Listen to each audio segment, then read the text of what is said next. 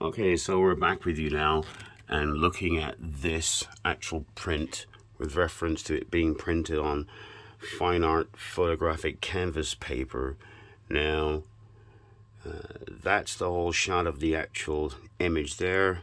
However, to see exactly what is going on with the print, I could zoom in there and you could actually see the interwoven pattern on the actual image itself. So if I was to run this across everywhere on this image, you will see that it looks a little strange because of the way that it has been printed. Even on the helmet there, you can almost like an eggshelly kind of finish, but you can actually see the difference there, and it does look dramatically different on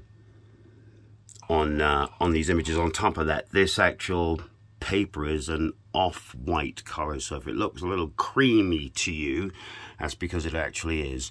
But if you can still see the detail, the glare coming off of the reflection of the bike there. You can still see,